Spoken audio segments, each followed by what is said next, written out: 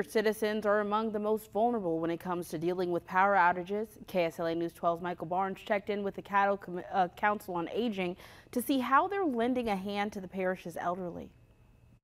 I think it's safe to say that right now we're dealing with a time that we did not expect, and we're dealing with conditions that we're certainly not used to. And the Council on Aging is helping senior citizens in the area who are dealing with these times more than they ever have had to. They're still delivering fans to senior citizens who are living in these hot conditions and giving them meals on wheels, delivering them food to make sure they stay fed during this time. They're also signing seniors up for food boxes, helping them replace food lost during the power outages, and they're signing them up for food vouchers, $50 food vouchers that they can use at the farmers market. Now, the Caddo Council on Aging says right now is a perfect time to go out in your community or neighborhood and see how you can help a senior citizen. We don't deliver meals on weekends. So if you know of anyone that is a Meal on Wheel recipient, that was a good time to provide them with meals, because they may not have the transportation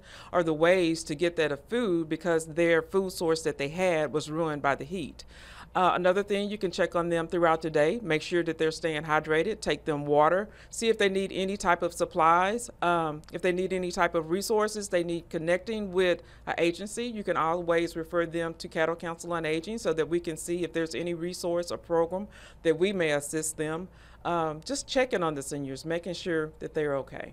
Now, the Caddo Council on Aging normally spends their summer distributing fans to senior citizens who may need them, but they have to do so more than ever right now, so they're asking you, the community, to help them with their fans, donating box fans to the Caddo Council on Aging. We'll have details on where you can donate and how you can donate on our KSLA News 12 app and website, as well as how you can help a senior citizen in your neighborhood or in your community if they need help.